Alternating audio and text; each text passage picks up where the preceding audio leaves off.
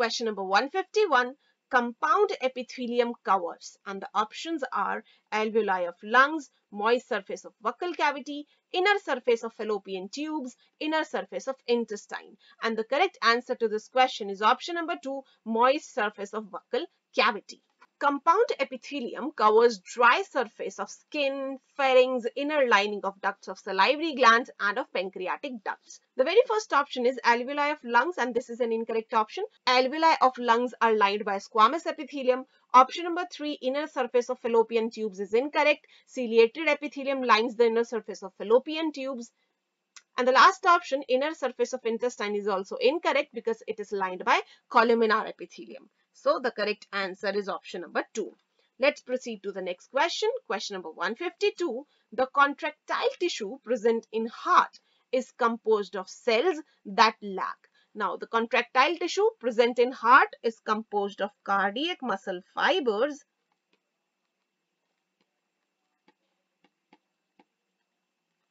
which are uninucleated, involuntary muscle fibers. The very first option given is cell junctions, and as cell junctions are present in them, so this cannot be a correct answer. Cytoplasm and intercalated disc, as these are also present in cardiac muscle fibers, so this cannot be a correct answer. The last option is many peripheral nuclei, as this is not a feature of cardiac muscle fiber, so this is a correct answer, because many nuclei or syncytium present at the periphery is a characteristic feature of skeletal muscle fibers.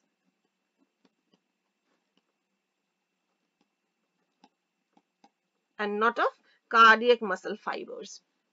Cardiac muscle fibers possess a single centrally located nuclei. So the correct answer to this question is option number 4. Let's move on to the next question.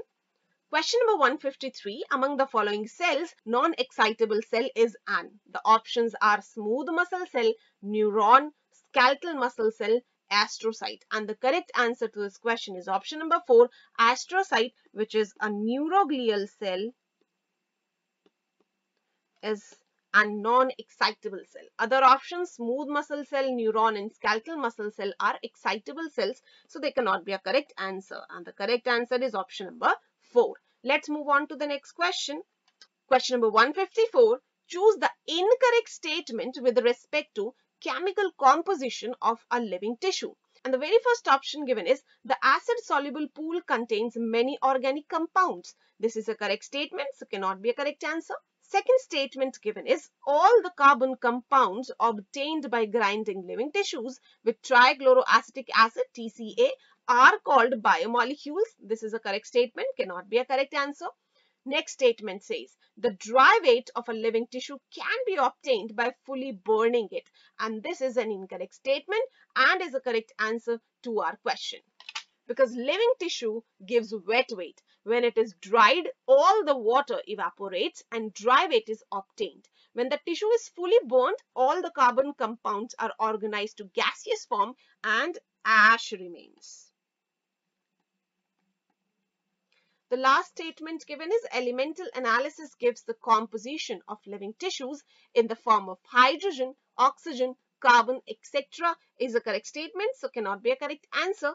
And the correct answer to this question is option number 3. Let's move on to the next question. Question number 155. All alpha amino acids contain all of the following except, and the options are carboxylic group, alpha carbon, hydrogen, methyl group. And the correct answer to this question is option number 4. There are 4 substituted groups occupying the 4 valency positions.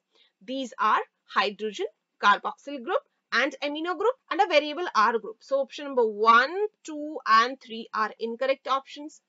Based on the nature of R group, there are many types of amino acids. So option number 4 is the correct answer to this question.